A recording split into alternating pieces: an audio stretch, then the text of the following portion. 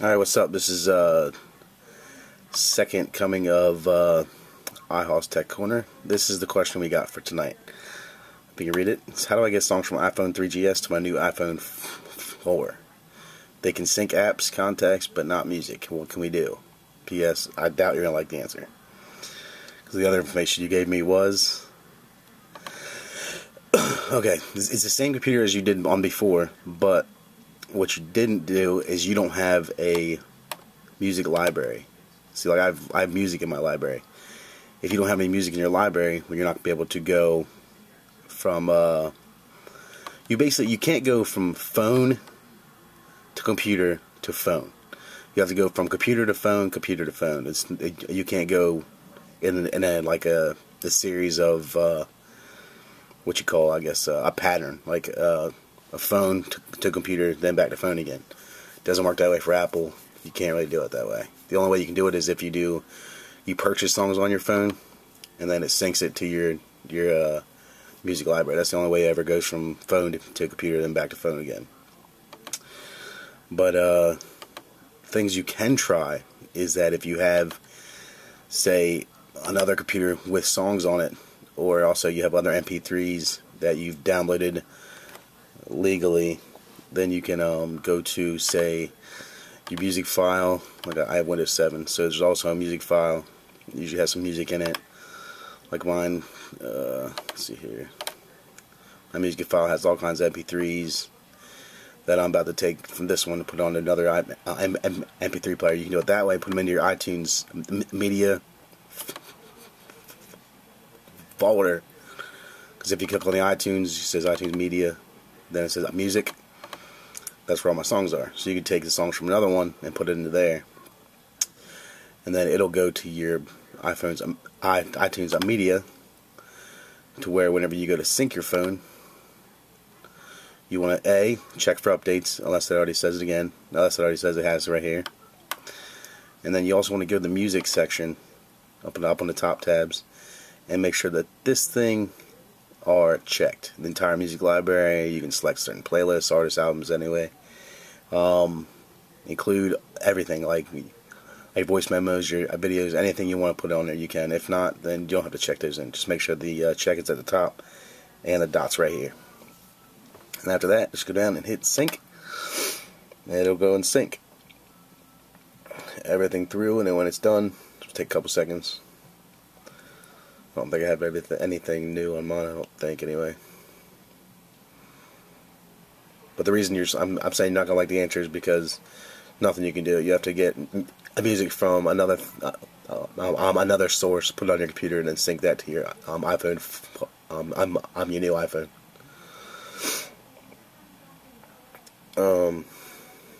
Let's see. Backing up, which takes the longest. It also tells you down here, just like I'm going to point this out for like the layman, I guess, guys. The color by color tells you all the stuff you have on your iPhone, the capacity of your iPhone, everything like that. Like I'm about almost halfway there. It's probably because my apps are getting crazy. I have a lot of apps. Now my apps block is about the same as my audio block. It's pretty crazy. Sometime today. Alright, well anyway, it's going to keep on going because I got a couple of apps I need updated. So, I hope you don't mind that answer. It's the answer we have to give you. You said you couldn't find it anywhere else. That's probably because there's no way to fix it. You have to go from you have to go to get songs on your iPhone 4. You're going to have to go from the iPhone 3G. Maybe you can do it that way. Maybe you can take the iPhone media from your iPhone 3G, but I doubt it, because there's no way to take your media off your phone. Just like legitly, like you have a flash drive, you go into there and take your phone off, because when you bring up the computer, removable disk E. I think this might be the other one. No, the iHouse right here. Yeah, it's all pictures.